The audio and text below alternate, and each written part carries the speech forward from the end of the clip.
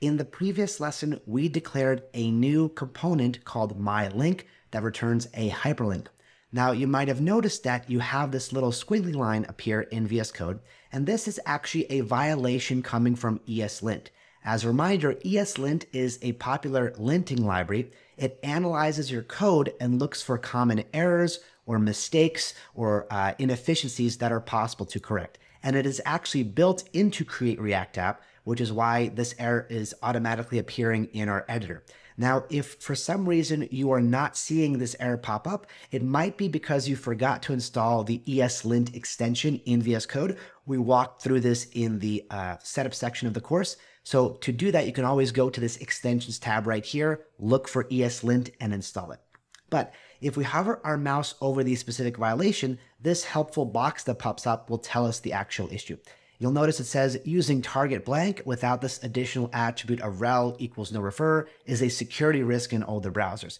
So this is not actually anything that has to do specifically with React. It's a specific browser security issue with using the target attribute. So all we have to do to fix this is just to add that little attribute. So let's go ahead and do it right here. So I'm going to add rel, and then I'll add no refer.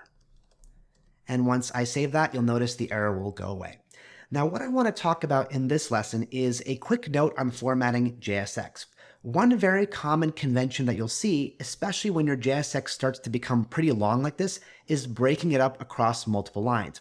And in order to make the transpiler understand your actual return value, especially if it's split up across multiple lines, what you'll often see is we'll place a starting parentheses before the JSX, which will allow us to break it up across several lines, and then we'll place an ending parentheses at the very end of the JSX. And it's the presence of parentheses that allows the Babel transpiler to understand where the JSX begins and ends, even though it's broken up across multiple lines.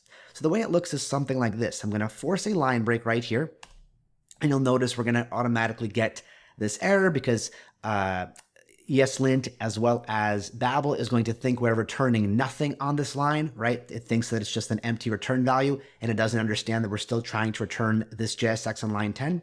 So what we can do is create an opening parentheses here, and then after our JSX right here, we'll do a closing parentheses, and you'll notice that the issue automatically goes away. But in order to make it even easier to read, what is a common convention is to indent the JSX right here. So we sort of have this visual indicator that this is where everything begins, this is where it ends. We can in fact even put, I think, a comma here if we want to. And inside the parentheses is where we actually have our JSX. And the beautiful part is now we can break it up across multiple lines because Babel understands that this is the start and end of it. So for example, if I wanted to move this text of go to Wikipedia onto the next line and then move this closing tag right here, this is totally valid. And you can see it's a lot easier to read. It's a lot easier to discern where the anchor tag starts, where it ends, the text in between it, as well as the unique and individual attributes that we place in it, right? So a common convention you'll see in the returns values of React components is to see the JSX wrapped in parentheses. That's all there is to cover in this lesson, so I will see you in the next one.